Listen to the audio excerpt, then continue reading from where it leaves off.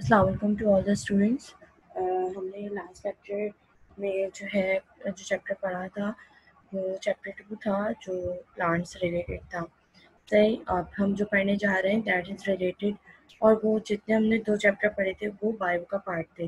सबसे पहला हमारा ब्रेन एंड नर्वस सिस्टम था, दैन उसके बाद हमारे पास प्लांट था और वो दोनों बायो के थे। Now we proceed towards the chemistry part जिसके अंदर चैप्टर इंक्लूड है सॉइल। सही है, तो हम स्टार्ट करते हैं इस चैप्टर को। बिस्मिल्लाह।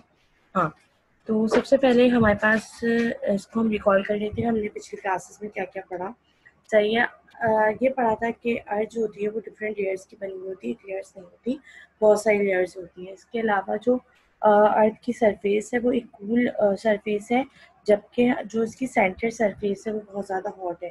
कूल से मतलब ये नहीं है कि बहुत ज़्यादा ठंडी हो, लेकिन as compare to the centre part of the earth, हमारी अर्थ जो अपर लेयर है, जिस लेयर के ऊपर हम रह रहे हैं, वो बहुत ज़्यादा कूल है, ठंडी है। क्योंकि अगर आप लोगों ने पिछली क्लास में हमने पढ़ा था कि जो बीच की लेयर होती है वो बिल्कुल लावा टाइप होती है और ऊपर की लेयर फिर भी एज़ कम्पेयर टू कूल होती है। सही है।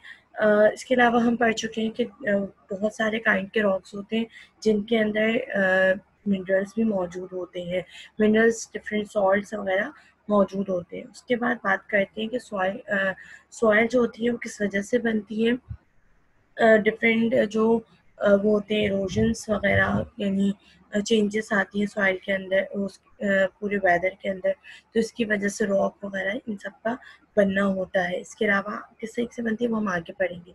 यहाँ पे ये जो पिक्चर शो हो रही है बेसिकली इस वजह से कि ये हमारा जो पाकिस्तान कराची के ऊपर पैराडाइज पॉइंट मौजूद है, तो ये ऊपर वाली जो पिक्चर है ये इसकी पुरानी पिक्चर है कि ये यहाँ कंटिन्यूसली पानी पड़ पड़ के जो है इस रॉक के अंदर होल हो गया, इस माउंटेन में होल हो गया। सही है, लेकिन अब इसका देखिए अब तो बिल्कुल ही ऊपर की साइड भी एरिया ख़त्म हो गया। सही है, यानी क्या हुआ कि पानी जो था वो चेंजेस ले आया उसके अंदर, किसी भी रॉक के अंदर या सॉइल के अंदर इजीली ला सकता है। सही है। नेक्स्ट हमारे पास डिफरेंट टाइप की सॉइल्स होती हैं, वो हम पहले जैसे हमने नेम पढ़े थे, लेकिन अब हम थोड़ा सा उनकी डिटेल में जाएंगे कि किस टाइप की सॉइल्स हमारे पास अवेलेबल है। सही है। अब अगर हम इस चैप्टर में जब हम इस चैप्टर को पूरा पढ़ लेंगे तो हम क्या क्या एबल होंगे करने के। पहली चीज़ ये कि सॉइल बनती कैसे। सही। इसके अलावा डिफरेंट लेयर्स ऑफ सॉइल और इसके अलावा डिफरेंट टाइप्स ऑफ सॉइल के बारे में हम स्टडी कर लेंगे। सबसे पहले हम बात करते हैं कि थोड़ा सा इंट्रोडक्शन ले लेते हैं कि सॉइल जो होती है वो एक बहुत ही इंपॉर्टेंट है हर लिविंग ऑर्गेनिज्म के लिए। सही है, किस तरीके से इंपॉर्टेंट है, क्योंकि वो उनको न्यूट्रिएंट्स प्रोवाइड कर रही है। इसके अलावा बहुत सारे एनिमल्स को शेल्टर भी प्रोवाइड कर रही है, शेल्टर मीन्स होम प्रोवाइड कर रही है। इसके अलावा जितने भी प्लांट्स मौजूद हैं अर्थ के ऊपर, उनका कहीं ना कहीं से डायरेक्टली और इनडायरेक्टली कनेक्शन है, किसके साथ, सॉइल के साथ कनेक्शन है लाजमी। आप लोग सोचेंगे कि अक्सर तो एक्वेटिक होते हैं, लेकिन जो हमारे पास लिली फ्लावर है या जैस्मीन है, ये दोनों प्लांट जो हैं उसके हैं एक्वेटिक हैं। इनका ज़्यादा पार्ट जो है वो पानी के ऊपर होता है। आपने देखा होगा बड़े बड़े पत्ते से ऊपर की तरफ फैले हुए होते हैं, लेकिन इनकी जो जड़ें होती हैं वो उसके अंदर पानी के अंदर मौजूद नहीं होती, बल्कि इनके अंदर सॉइल के अंदर एम्बेडेड होती हैं, उसके अंदर घुसी हुई होती हैं। सही है। उसके बाद हम बात करते हैं कि यहाँ तक बातें क्लियर है। अच्छा जी, उसके बाद है कि what soil is made up of, किन किन चीज़ों से मिलकर सॉइल बनी हुई होती है, यानी कंटिन्यूसली दुनिया में सॉइल बन रही है तो किस तरीके से बन रही होगी। सही। तो सॉइल जो है वो मेनली 4 चीज़ों से मिलकर बनी हुई होती है। सबसे पहले water, air, particles of minerals and organic matter. Air, water भी बात समझ में आ गई कि पानी से मिलके। दूसरी चीज़ एयर, एयर में हमारे पास सारी गैसेज आ जाएंगी, ऑक्सीजन, हाइड्रोजन। आपको पता है ना, air is a mixture of gases, different gases, सिर्फ ऑक्सीजन नहीं होती, इसके अलावा कार्बन डाइऑक्साइड, नाइट्रोजन, हाइड्रोजन, सारी गैसेस उसके अंदर मौजूद होती हैं। उसके अलावा पार्टिकल्स ऑफ मिनरल्स, मिनरल से मुराद यानी हमारे पास डिफरेंट सॉल्ट्स भी हो सकते हैं, जैसे कि NaCl होगा, या क्या नाम है, और भी बहुत सारे जो है सॉल्ट्स या मिनरल, जैसे सिर्फ सोडियम होगा, कैल्शियम वगैरह भी सॉइल के अंदर बिल्कुल मिक्स हुआ होता है, जो हमें आम आँख से नहीं दिख रहा होता। उसके लिए डिफरेंट प्रोसीजर से गुजार के हमें निकालना पड़ता है। सही। उसके बाद ऑर्गेनिक मैटर मौजूद होता है सॉइल के अंदर, यानी उसके से भी मिलके बनी हुई होती है। ऑर्गेनिक मैटर किसको बोलते हैं?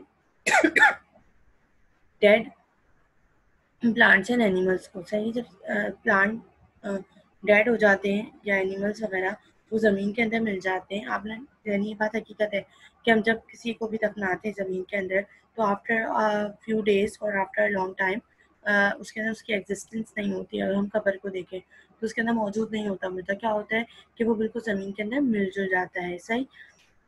फिर उसके बाद बात करते हैं कि living things such as animal plants died. Living thing जैसे एनिमल प्लांट जब मर जाते हैं तो वो मिक्स हो जाएंगे किसके साथ, ऊपर टॉप सॉइल के साथ, अर्थ की। फिर क्या होगा कि वो उसको रिच कर देंगे, फर्टाइल कर देंगे, जिसको हम क्या बोलते हैं, ह्यूमस। अगर हम इसको बिल्कुल लोकल ज़बान में या मैन लैंग्वेज में बात करें तो ये खाद कहलाती है। अक्सर आप लोगों ने सुना होगा कि हमारे जो माली वगैरह आते हैं, माली वाले अंकल, वो उसके अंदर खाद डाल के आपकी जो ज़मीन होती है, जो आपके गार्डन की ज़मीन होती है, उसको फर्टाइल करते हैं। सही है, तो उसको हम क्या बोलते हैं, खाद बोलते हैं, यानी ह्यूमस इंग्लिश में। सही। Now proceed to word next topic, that is animals live in soil. कौन कौन से एनिमल्स रहते हैं सॉइल के अंदर? छोटे से लेके काफ़ी सारे बड़े बड़े एनिमल्स भी और बहुत ज़्यादा छोटे छोटे भी रहते हैं सॉइल के अंदर। सही।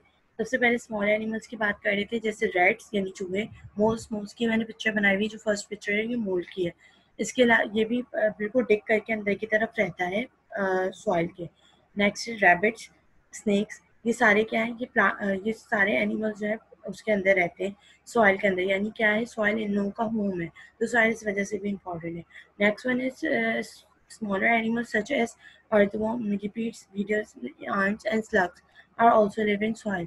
इसके अलावा ये डिफरेंट एनिमल्स के नाम लिखे हुए हैं, जैसे कि अर्थवॉर्म वगैरह हो गया। अक्सर आप लोगों ने देखे होंगे, ये सेकंड पिक्चर अर्थवॉर्म की है। सही। ये रहते हैं इसके अंदर मिलीपीड्स, एंटीपीड्स वगैरह, चूटियाँ रहती हैं, सब कौन है, सॉइल के अंदर रहते हैं।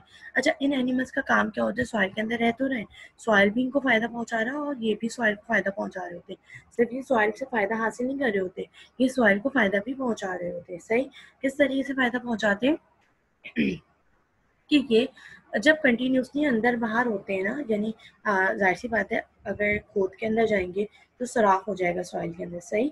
तो क्या होता है कि एयर अंदर की तरफ एंटर होती है और सॉइल को फर्टाइल बनाती है। कंटिन्यूसली अंदर बाहर करते हैं ये लोग, तो ये लोग सॉइल को फर्टाइल बनाते हैं। इसके अलावा किस तरीके से बनाते हैं, जब ये अपना वेस्ट मटेरियल एक्सट्रीट आउट करते हैं, अपनी बॉडी से निकालते हैं बाहर गंदगी, तो वो भी सॉइल के अंदर मिक्स होकर उसको फर्टाइल कर देती है। जैसे गाय का डंक वगैरह जो हमारे पास मौजूद है, वो भी हम as a soil fertiliser use करते हैं। सही है। यहाँ तक बात जो है वो क्लियर है। इसके अलावा एक और एक्स्ट्रा नॉलेज दूंगी कि हमारे यहाँ अक्सर फार्मर्स ये करते हैं कि जब सॉइल फर्टाइल नहीं हुई होती तो वो उसके अंदर ना डिफरेंट यानी अर्थवर्म ज़्यादा नुकसान नहीं पहुंचा रहे होते हमारे प्लांट्स को। उनका ज़्यादातर ताल्लुक जो होता है, उनका ज़्यादातर काम जो होता है वो मरे हुए पत्तों से, यानी जो गिर रहे होते हैं उससे काम होता है। तो क्या होता है, अक्सर फार्मर्स उसके अंदर, सॉइल के अंदर, इन अर्थवर्म्स को डाल देते हैं और सॉइल को फर्टाइल बनाने के लिए, ताकि वो उस सॉइल को अच्छे से फर्टाइल कर दें। इसके अलावा स्नेक्स वगैरह भी सॉइल के अंदर रहते हैं। बात समझ में आ गई थी? अच्छा जी। Next one is the layers of the soil. मैंने आपको जैसे बताया कि different layers of the soil जो है वो मौजूद होती हैं।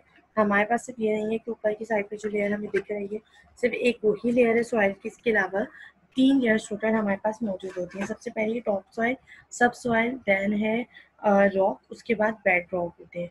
सही। सबसे पहले हम बात कर रहे थे टॉप सॉइल की। टॉप सॉइल वो है जो हमें सामने की तरफ से दिख रही होती है।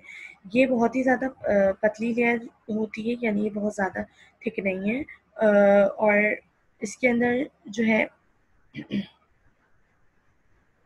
डिफरेंट एनिमल्स, प्लांट्स वगैरह रहते हैं। सही है। और इसी टॉप सॉइल के ऊपर हमारे प्लांट्स उग रहे होते हैं। सही। उसके बाद बात करते हैं सब सॉइल की।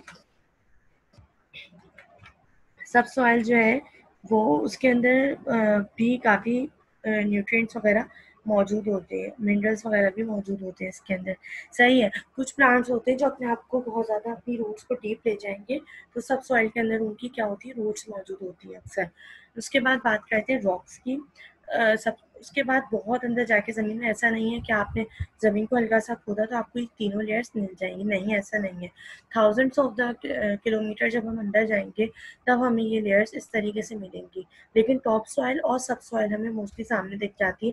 रॉक्स भी हमें अच्छे खासे, अगर जैसे सामने की तरफ हमारे जब रोड वगैरह बन रहे होते हैं तो उसके अंदर मोस्टली हमें रॉक्स भी दिख जाती है। लेकिन बेड रॉक बहुत बड़े बड़े पत्थर होते हैं ज़मीन के अंदर वो बहुत डीप होते हैं, बहुत थाउजेंड ऑफ द किलोमीटर अंदर होते हैं।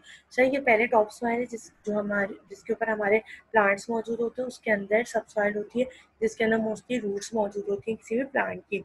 उसके बाद रॉक्स आ जाती है, रॉक्स के अंदर डिफरेंट टाइप्स के जो हैं मिनरल्स भी आते हैं, मेटल्स भी आते हैं, ये सब बेड रॉक के अंदर मौजूद, सॉरी रॉक के अंदर मौजूद होते हैं।